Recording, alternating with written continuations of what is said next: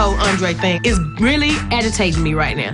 So I am going to talk to Dianna. I just need to speak with you for a minute. I'm already dealing with a crazy-ass week in itself, and then Tina comes in here, and I don't really have time to deal with this right now. I'm just like getting real concerned about what it is Kayla is actually supposed to be doing. And now that Andre is here, it concerns me that like he's taking her job. Tina comes into the studio and talks about how I've hired Andre. She's feeling some type of way. And I'm like, why do you feel some type of way?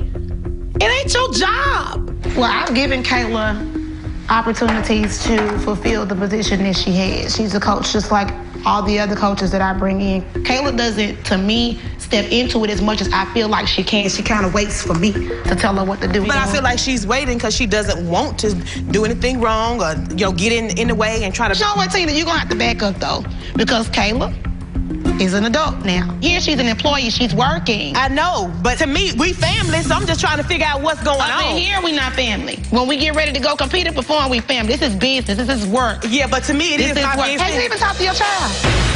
I want to talk to you first. No, talk to your child. Kayla is an employee. She works here. And if you want Kayla to keep her job, you better get your ass out this damn dollhouse. Hit it. Because you shouldn't even came up in here. Well, go find Kayla. I'm finna ask her. Next time, talk to her. That way you ain't got to come talk to me.